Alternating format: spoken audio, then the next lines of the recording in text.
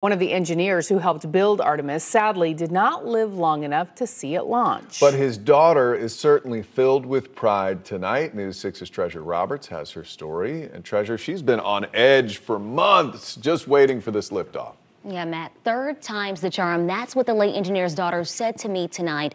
Although she couldn't be here in person this time around, she says seeing it lift off successfully filled her with pride.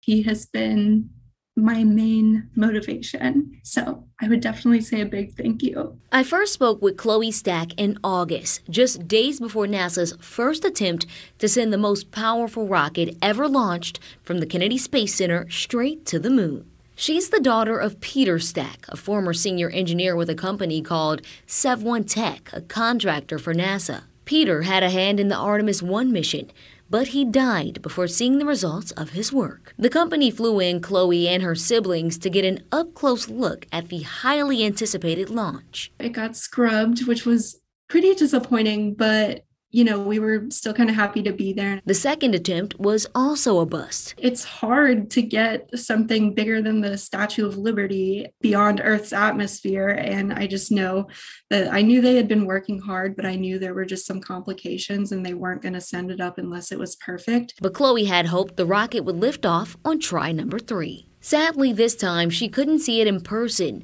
but made sure she didn't miss the stream. I have class in the morning, so I was like, okay, well, I'm not going to sit up and wait. But I did set an alarm for like right before 1 o'clock. Liftoff of Artemis I. Even though I wasn't there in person, I still got chills watching it. An emotional sight, one she says was worth the wait. My dad would have absolutely loved to have watched that go up. And as she said many times before, she's proud to be the daughter of a man who helped make history. My dad was one of the many people who helped get that thing into the sky. Chloe says her dad inspired her. She'll continue his legacy by working at the Sev1 Tech company full-time after she graduates in May. Matt.